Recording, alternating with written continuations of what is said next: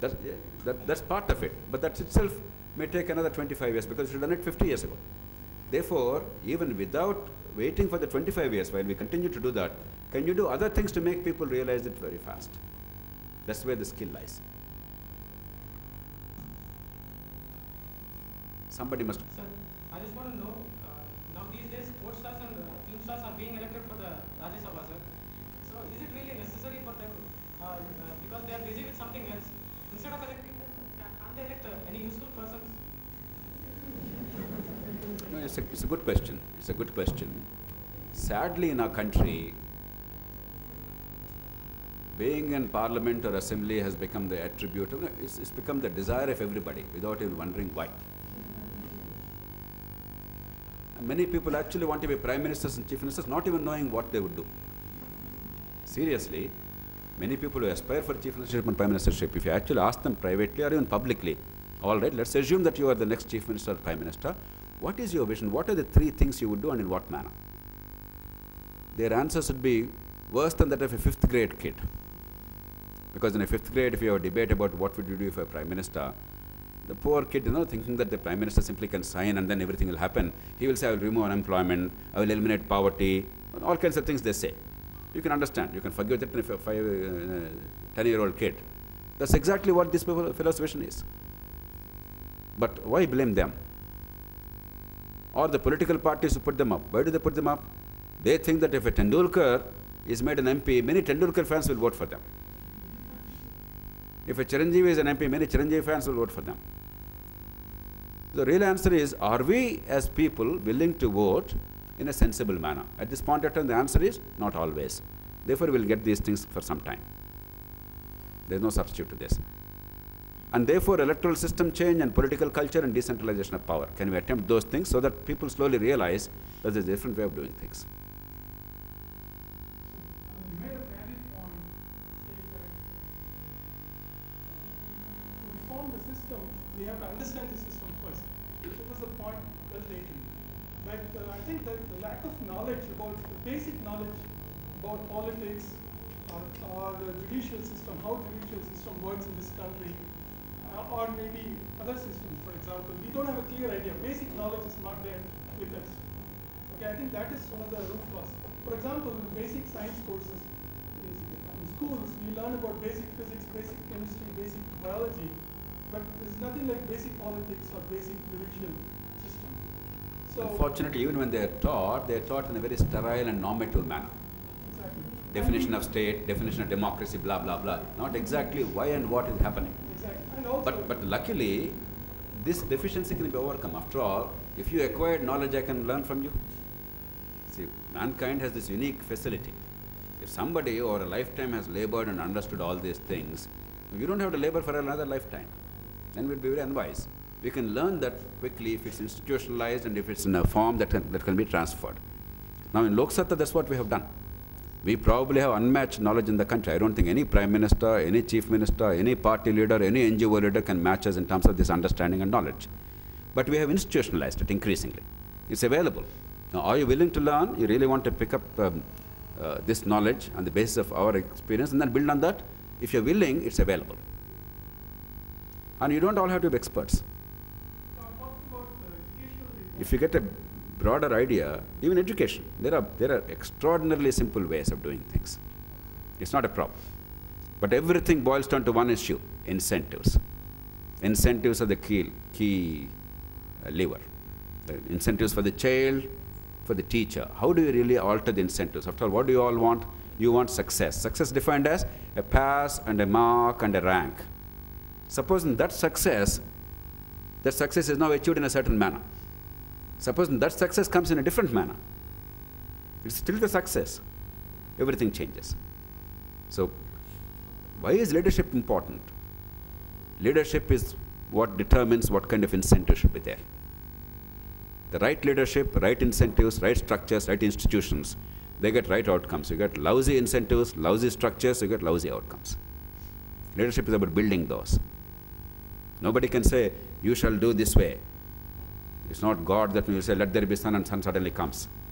You have to build institutions to really alter human behavior. Power is about altering human behavior. It's about utilizing resources It's about altering human behavior, inspiring people or creating incentives, whatever way, altering human behavior. True power is not about being chief minister. True power is about making all Hyderabadis actually drive on the left side or respect the traffic signals. If you are the Prime Minister of India but nobody respects traffic signals, where is power in that? You simply are a nuisance there, that's all. So our fellows haven't understood what power is about. Power is about altering human behavior and changing outcomes. And if you understand that, we can get many things done easily. I have a couple of questions. Yes. First question is a simple one. First question is? Simple one. Okay. Is that you actually were open enough to comment on YSR and current politics. So what would you say about Narendra Modi and minimum government, maximum governments? Okay, next policy? question. Next question is something which I think is more serious because you mentioned that judges are more liable in terms of their inability to operate. What would you think about judicial decentralization and actually, if at all, citizens have to get a sense of power that they should be able to judge in their own localities? Okay. The first question. It doesn't matter Narendra Modi or Nitish Kumar or somebody. One nice thing that's happening in the country is because of maturing of federalism, even in the midst of many things that are going wrong in the past 20 years, federalism has matured. Therefore, in states, there is now space for leadership to emerge and make a difference and set an example. In Gujarat or in Bihar, for instance, now you see some of this hope. Bihar was really seen as hopeless 15 years ago. But suddenly now you see things are improving, therefore there is a hope. Gujarat was always relatively better economically for a variety of reasons. But Narendra Modi, even within that, showed that there's a way of doing it better. Though some of what Narendra Modi stood for, or some of his actions and actions are not liked by many people, quite rightly. But the other part of what he had done, many people admire and they believe, if you take out Narendra Modi's misdeeds, this part of it must be emulated, either by Modi or somebody else, doesn't matter. So it's really about adopting the best practices.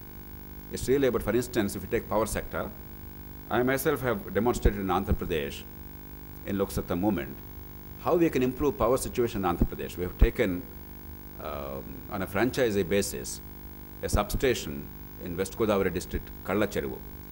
We have reduced the distribution losses by 19%. 19%. We have ensured that there is very high quality of power so that there's no voltage fluctuation, and motors in agriculture sector, for instance, are not burnt at all. In fact, one local mechanic, he came and complained once, he said, "Sir, meeranta vachi na kompa muncharu." Earlier I used to have 2 or 3 motors burning out every day, but now I have no work at all because motors are not burnt. It was possible if you do it the right way. And then the corruption has completely disappeared. Supposing the transformer or something went out of order, within a few hours, at a very fraction of the cost compared to the earlier time, we could set it right. All this is demonstrated. Then I started talking about it in the state, telling the government, look, this is the way to do it. Please do it in all of Andhra Pradesh. You know what the government did? They took it back from me and destroyed it. Because as long as the example is there, and I was shouting from rooftops, government had no defense. They had to do something. Once you take it over and destroy it, over. And Gujarat exactly followed what we did. They created separate agricultural transformers.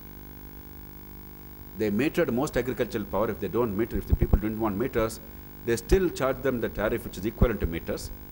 They discovered that the average consumption in Gujarat was about 8,500 units of power per year for a 5 horsepower motor. And therefore, either you meter your power connection, your motor, or if you don't want metering, they charge on the basis of average consumption per unit 50 paise so that the same amount is collected. Either way. Either horsepower basis 850 rupees per horsepower, or if it's metered per unit 50 paise. Either way it's the same amount. Therefore they removed the false incentives. They separated agricultural transformers from the rest. They gave 24-hour rural power. Once these 3 things are done, outcomes dramatically change. Now you may or may not like Narendra Modi. You may or may not like Congress or BJP or TDP or some other party. But what they have done is something worth doing in the rest of the country. That's the way to go about it. Move from freebies to an incentive system where the better outcomes are possible and make people realize that you have something to gain by that. That's the context in which is out of discussion in the country about Narendra Modi or Nitish Kumar for that matter, or others. That's the way we should look at it. Don't bother too much about Congress or BJP. Every party has its flaws, its problems. But are there some good things that we can emulate in the rest of the country? Are there bad things we can avoid? Then the second question you asked is about, I forgot now, what's that? One word. Pardon? Judiciary. No, decentralization and access are definitely necessary. That's why we fiercely argued for and we got this law. Gram Nyayalaya's bill and law was actually a creation of Lok Sabha. I still remember when Bharadwaj, who is now the governor of Karnataka, was the law minister. I personally sat with him and persuaded him that day after getting the NAC's approval. And finally, the bill has become law in 2009, years after left NAC.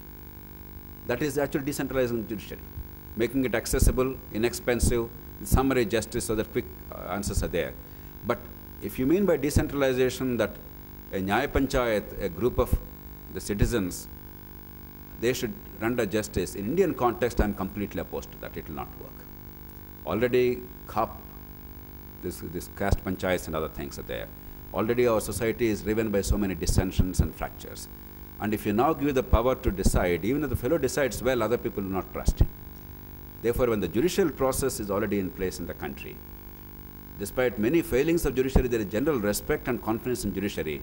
It is better to use that mechanism in a more sensible manner, make it faster and better, more summary for simple cases, more accessible, rather than now creating a politically driven or communally driven or caste-ridden Nyaya Panchayats, which will completely lose credibility. Therefore, it's not wise, not in this country. And that's why in India we should not also think in terms of a peer-reviewed jury system. That will not work in India because people don't have confidence in that. All these things are really about confidence. If you don't trust the man who is deciding, even if he decides well, the system will not work. You must first have faith in him. If you don't trust the fellow who is judging, no matter how much competence you bring, it doesn't matter. It's not wise.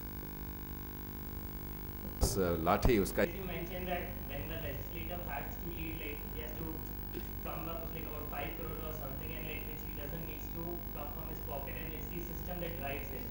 I don't want to comment on politics, but let's say the similar scenario that we are facing in the education industry, because I said education has not been the education what has been considered last time, but our biggest industry.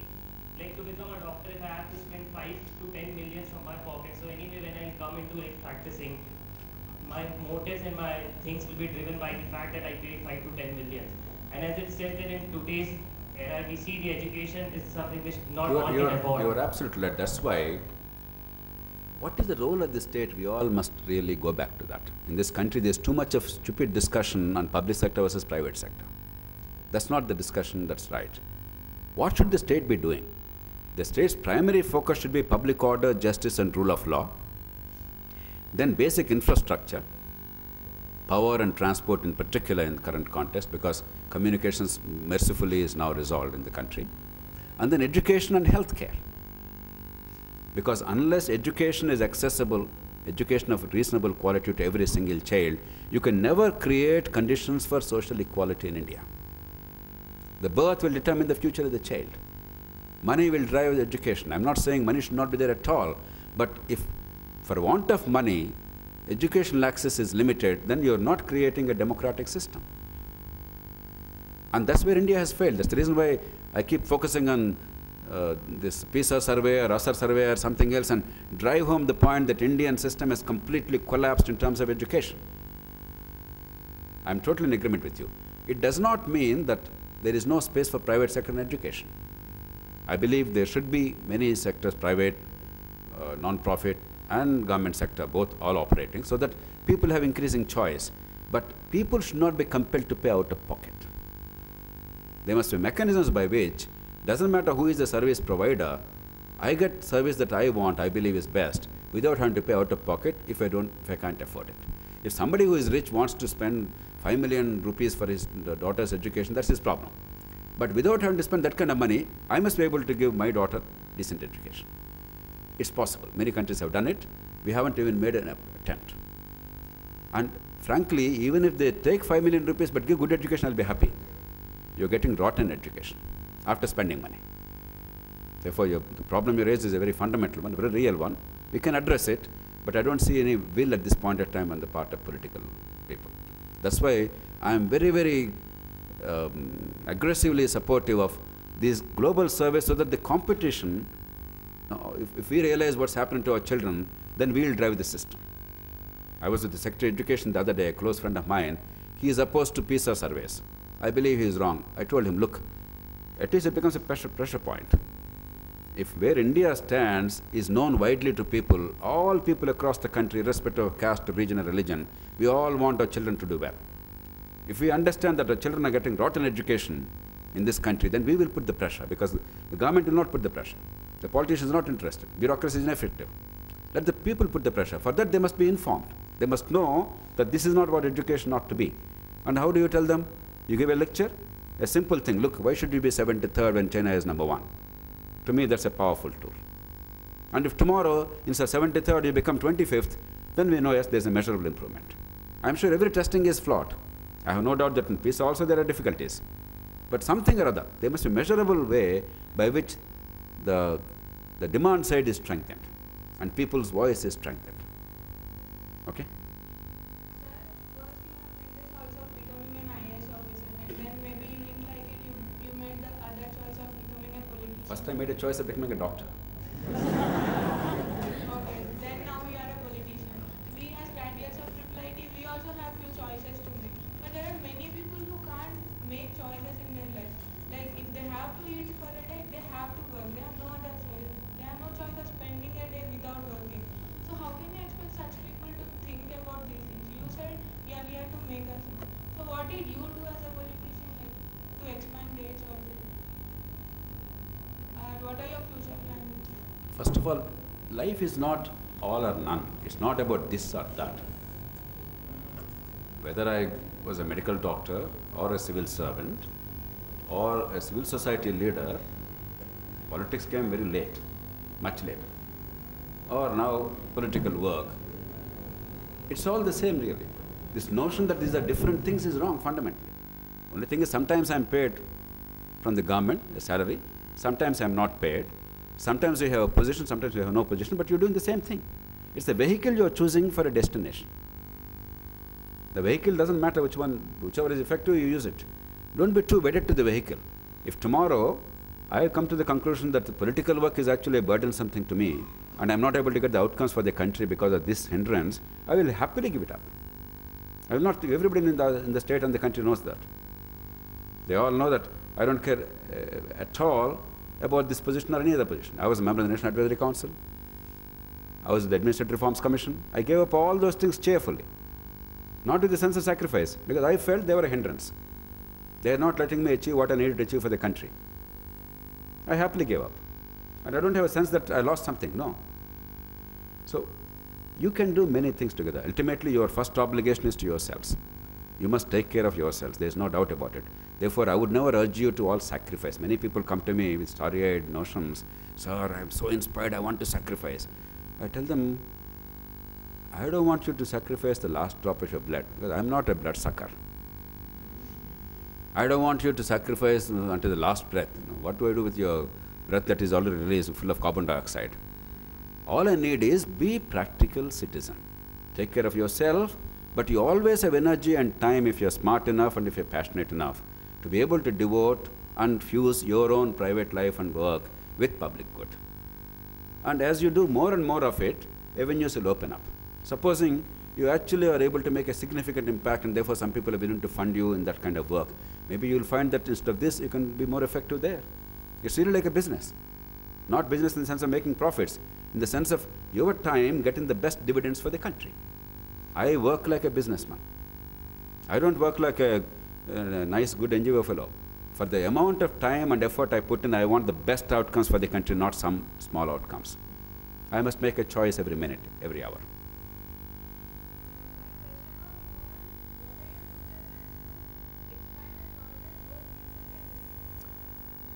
If I did not make it intelligible to you in the last hour and a half, then obviously I have failed. Every one thing that has been pursued by Lok Satta or me with great success. We achieved more successes in this country than any group achieved anywhere in the world after Second World War. But we don't talk too much about it because if you talk too much about it, your capacity to do more things is diminished. God makes great things happen through people who do not care who get the credit. And also a recognition that there is so much more to be done. What you've done is necessary but not sufficient is important, that humility is important. So everything that we are doing is essentially to expand this choice for the country and for the citizens. If I am talking all the time about this PISA survey, and I was sort of more or less, I'm the person who is talking most about it in India, it's because I'm pushing the country to have more choices for the young people, among other things. Whether in democracy and political system being operated, or education and healthcare, I'm the author of the National Health Mission, which is now truncated into the National Rural Health Mission. I got it implemented in the country. So there are many things that we are doing and we have to do continuously to make these choices wider. But the point I'm making is, it's not all or none, it's not black or white. You must learn to fuse these things. Even as I am with you, supposing my daughter telephones to me or my wife telephones to me saying that, look, the son or daughter is very sick and you need to do something. What will I do? Will I say that, look, my country is very important, therefore my spending another 20 minutes here is much more? I'll say, sorry, I have to attend to my daughter's health. I go and take care of her. You must know how to fuse both these things. But on a day-to-day basis, if the daughter says, Dad, I want to spend some more time, I say, sorry, Betty, there's more value for my time, and therefore, unless really I am needed, you have to give up that. Therefore, I could not give time for my family in the past 25, 30 years. I don't regret it. But it doesn't mean that you become sannyas. So you have to, there is some price to pay, but you have to learn to handle all these things together. Life cannot be monochromatic.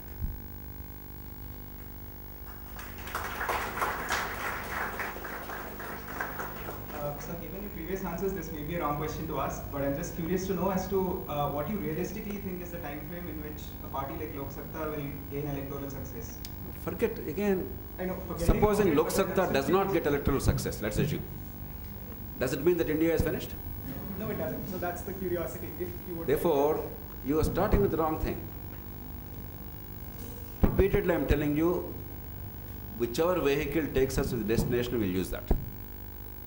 It doesn't matter whether this vehicle is good or not. If it's good, we'll use it. At any point of time, we make a judgment that this may be a good vehicle. After some time, you may think, look, this vehicle doesn't really work, therefore let me use another vehicle. Therefore, whether you have a party or you work non-party, doesn't matter. Therefore, the question is really, do I think that India will significantly change the way things are done in the next few years? The answer is emphatically yes. I believe in the next few years, and I mean a few years, at the most 4 to 5 years, we are now in that cusp where some fundamental change is possible by changing a few critical levels. You don't have to change everything. It doesn't have to be a revolution. But that change is now well within your grasp.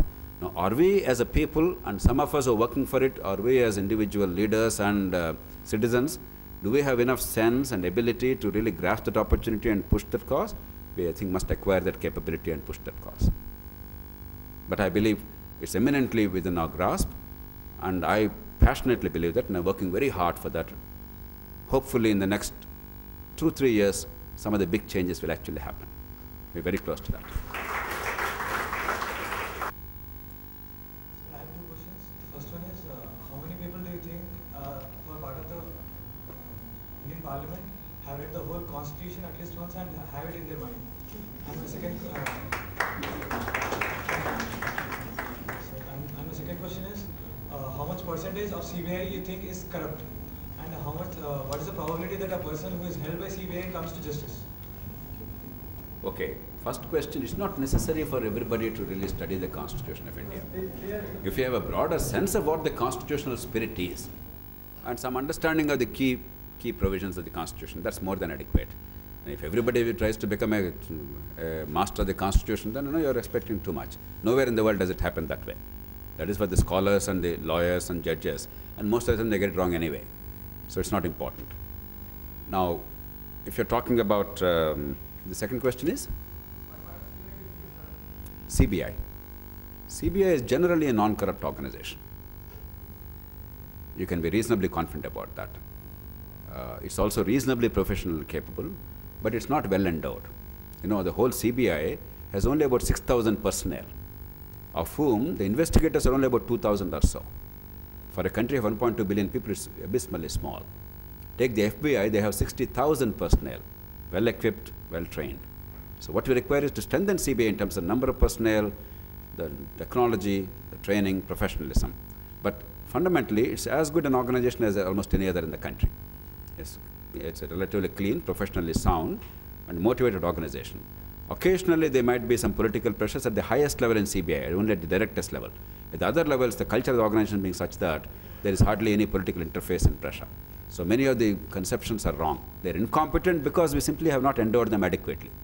We simply don't have, in a fast-changing world, in a technological world, they simply don't have the capability to handle these complex challenges, neither technology, nor personnel, nor resources. That's what needs to be addressed. And the last one is? Okay. We will conclude with the last three. It's a good question. It's also a doubtful proposition because the Supreme Court will certainly have to adjudicate whether it's an infringement of the freedom of speech or not. But certainly in the rest of the democratic world, they have imposed certain restrictions on media holdings. Not in this way, at least I do not recall any case where the political work precluded them from having a media channel or newspaper, but certainly cross-holding is not permitted. If you have, let's say, a newspaper, you can't have a television in many cases. And also, if you have a certain viewership or readership, then the monopoly is prevented. You are not now allowed to further grow. Consciously, they made some of these efforts. In the United States, for instance, they have fairly strong regulation. But can this be attempted? I don't know whether it's a justiciable thing, therefore will the courts agree or not. But even if the courts agree in a practical sense, I'm a politician, I'll make my wife or my son have a media thing. And no law on earth can say, because your father is a politician, you cannot hold a newspaper. So in a practical sense, it will not work. We have to look at it in a much more sophisticated manner.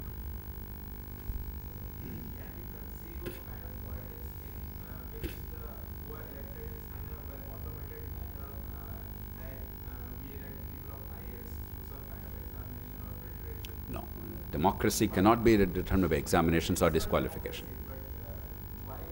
No, what you have to do is, we have to frame the question slightly differently. While there is no substitute to some form of electoral process whereby the people transfer their sovereignty to representatives. That's what democracy is, that's what legitimacy in democracy is about. But at the same time, can you ensure that there is an element of professionalism coming into government in a much more free and easy manner than today, so that the outcomes are not compromised? That's a different question altogether. You cannot have representation by any other form except election. Now, what system of election, which is a better one, these are matters of detail. The second thing is, can we make this power locus as close to people as possible through decentralization so that people actually can participate much more and also can hold those fellows elected to account? These are the two approaches. But don't think of eliminating democracy in some guise or other and then having unelected element. Then you're no longer talking democracy. It's neither feasible nor desirable.